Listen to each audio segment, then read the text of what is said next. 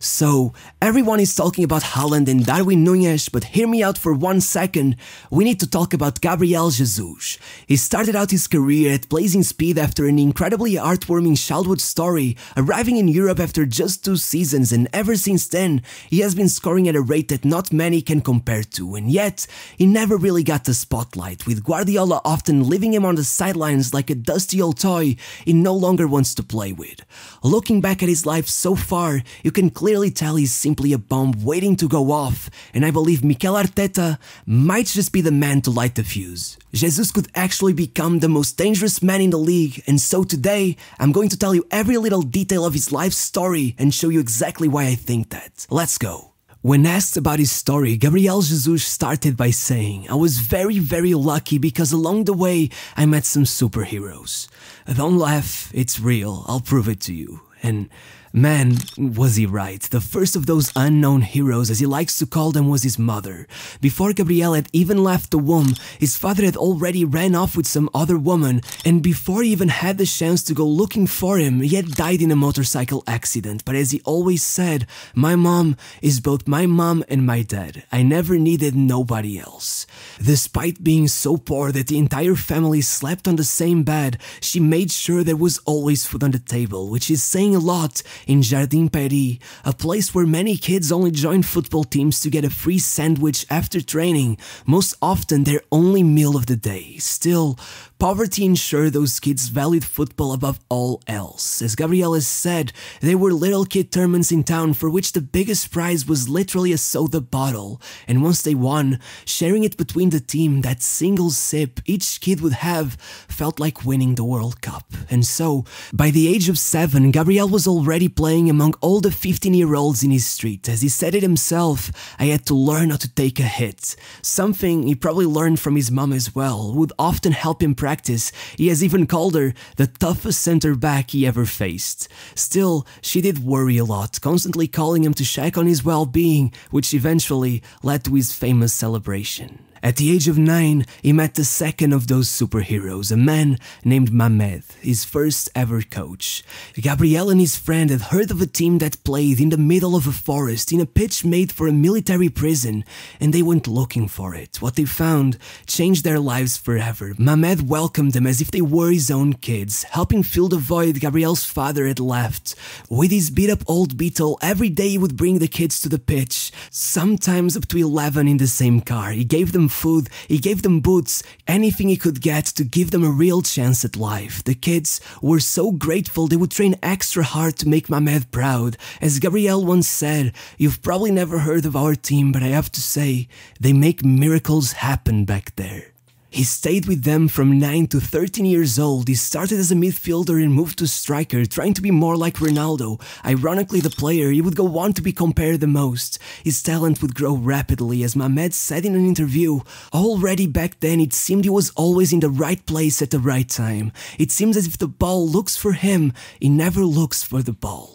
In fact, he made it all seem so easy that he eventually was nicknamed Tetinha, from a Brazilian expression meaning too easy. The day his life finally began to change, he was playing a local tournament. They weren't even supposed to have a real chance against the bigger teams, but every game, they would not just beat them, they would humiliate them. 12-0, 13-0, all sorts of wild scoreboards were seen. Eventually, they made the final. They had to face Portuguesa. They were no joke, a first division club, a whole other level. Still, the kids were confident, but then came a storm so bad the match was nearly cancelled, and when it kicked off, the pitch was as muddy as ever. That meant nothing to the other team playing with iron studs, but Gabriel and his teammates were playing without proper cleats, were slipping and falling all over the place. It just wasn't fair. They would lose 4-2, and that moment would be imprinted in Gabriel's mind forever. He now knew that no matter if things aren't fair, you always have to find a way, and he did. Just a year later, he turned 14, the age at which most Brazilian kids begin working to help their family, but instead, his mom made sure he kept following his dream. To do that, he began playing everywhere, trying to get as many eyeballs on him as he could. First, he joined his local football tournaments, known for being the most aggressive football you can imagine. The first time he entered the pitch, they said, "A kid is going to play? 10 minutes and he's dead. Regardless, with his first touch of the ball, he dribbled past their best defender and scored his first goal. So, they made his life living hell. Every time he touched the ball, they would hit him as hard as they could. A player would even tell him, "If you dribble past me again, I'll break your legs." Of course, he never stopped, and by the end, the same player would threaten that he would break his legs in the parking lot. As Gabriel would go on to say, "If it weren't for my teammates keeping me safe, I don't know what could have happened." Regardless, at least he was safer there than on the streets. Over the years, Coach Mehmed had to attend 3 different funerals for 3 different kids who got lost in the streets and one day just didn't show up for their ride. Alongside these tournaments, Gabriel also joined the new youth club Anhanguera, and he was incredible, finishing as the top scorer of the São Paulo Under-15 Cup with 29 goals, a performance that impressed every club in town, with Gabriel going from trial to trial, from Portuguesa to Corinthians and then São Paulo, always refusing every offer as he couldn't travel that far for training. But then came Palmeiras, who offered him a trial after watching him for only 10 minutes, and then a contract after a single training session. Still, he never stopped playing at those tournaments. They paid him 100 reais per game, the only money he made besides a few bucks from doing deliveries and helping in a local market. He still felt he owed his mom much more. Regardless, at first things didn't go very smoothly at Palmeiras. His first coach wanted him to play two-touch football, and Gabriel struggled with that so much that at one point he was nearly sent home. But thankfully, the coach of the under-18 saw what a mistake this was and instead bumped him up to his squad. The odds of success were slim, now playing with kids 2 years older than him, but instead, he completely took off, surprisingly even finishing the year as the team's top scorer.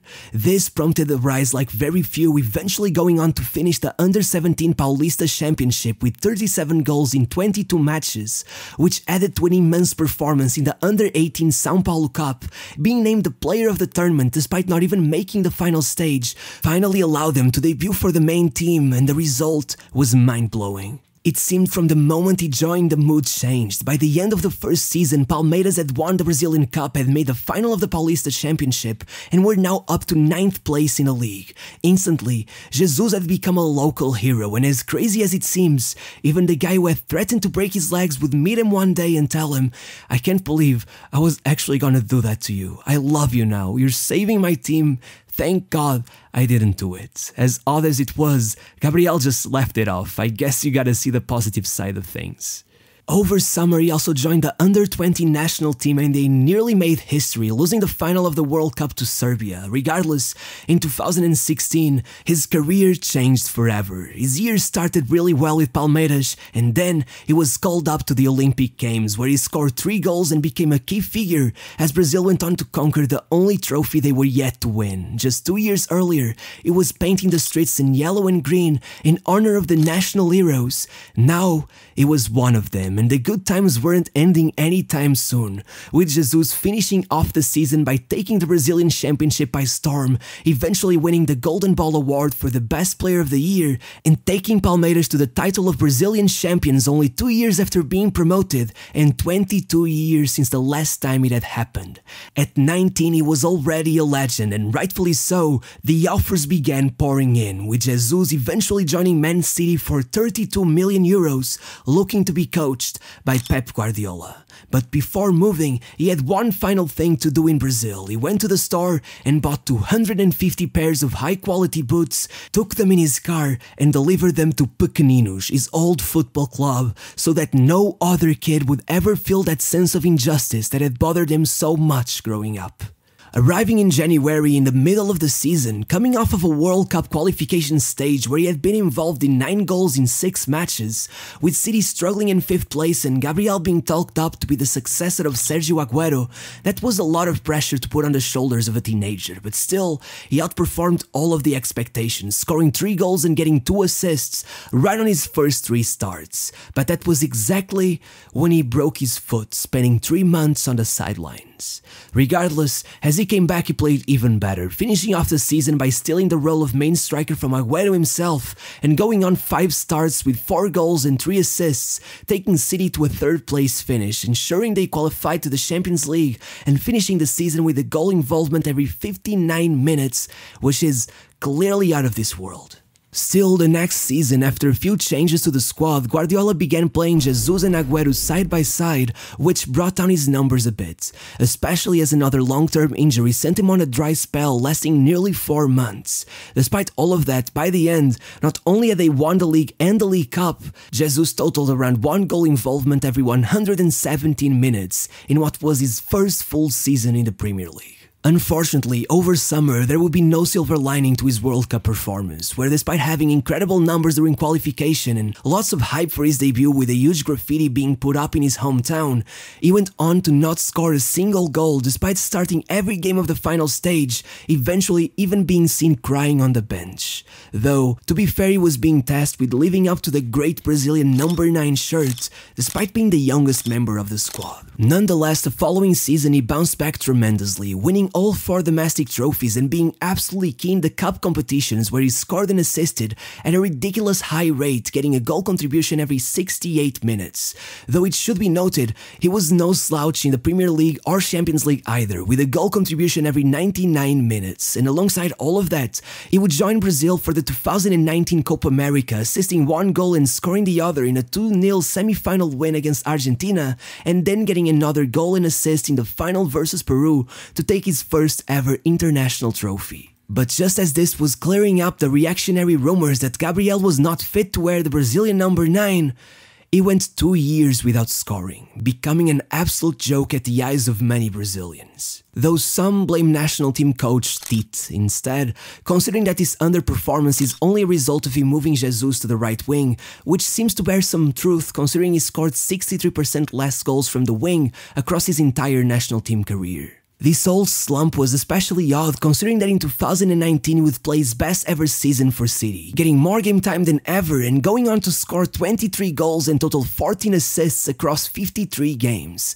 being especially impressive in the Champions League where he scored a hat-trick against Zagreb and scored 2 and assisted once to knock out Real Madrid before a shocking exit to Lyon. Despite his peak in performance, he started the following season with 3 different injuries being sort of pushed out of the team for a while, leading his form to drop as he scored less frequently than he ever did, going on to play a disastrous Copa America over summer with no goals and a 2-game suspension that ensured he watched from the stands as Brazil choked the final versus their rivals Argentina. After one more season where he failed to get much game time despite bouncing back to his usual goal-scoring form, even scoring a Premier League poker and another goal against Real Madrid, Gabriel began carefully plotting his next career move, eventually settling on a transfer to Arsenal for 52 million euros, joining his former secondary coach Mikel Arteta, as he says he believes in Arsenal's project and wants to be at a club where he can get more game time and get more responsibility. However, the question is, will he finally hit his prime at Arsenal? Can he even compete with top goal scorers like Haaland, Salah, Ronaldo, and Son? Well, let me just tell you this, across his entire Premier League career, he has scored or assisted every 101 minutes. In the Champions League, is even better, 1 every 88 minutes, being already on 20 goals. That's more than Aubameyang, Lukaku, Kane, and Son. If you wanna stretch that even further, it's only 7 less than Suarez managed in his entire career, and more than even his idol Ronaldo scored. He's incredibly hardworking, level-headed, and the kind of person who never forgets his roots. He's versatile, good on the ball, great at finding space, and one of the greatest pressing strikers available today. Looking at some more in-depth stats, you can see his shot quality is through the roof, that he is great at creating chances for others, even outperforming his expected assists by far, with the only downside being a tendency to underperform his expected goals. This, added to the fact that I'm sure Arteta will be more focused on Gabriel than Pep ever was, I expect not only his qualities to be put on display like never before, but also for his weaknesses and rough edges to be smoothed out, hopefully exposing an incredible talent who just hasn't been given the spotlight he deserves.